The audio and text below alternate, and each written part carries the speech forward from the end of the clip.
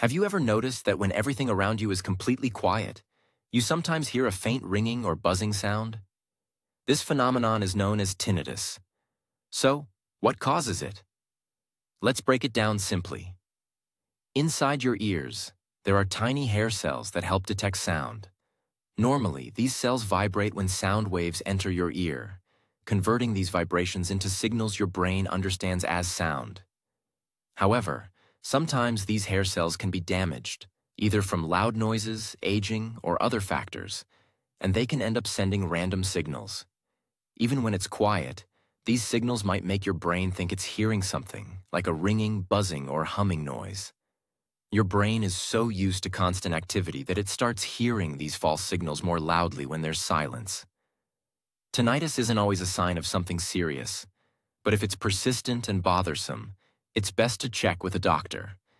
Interestingly, white noise machines or music can help mask the sound for those affected.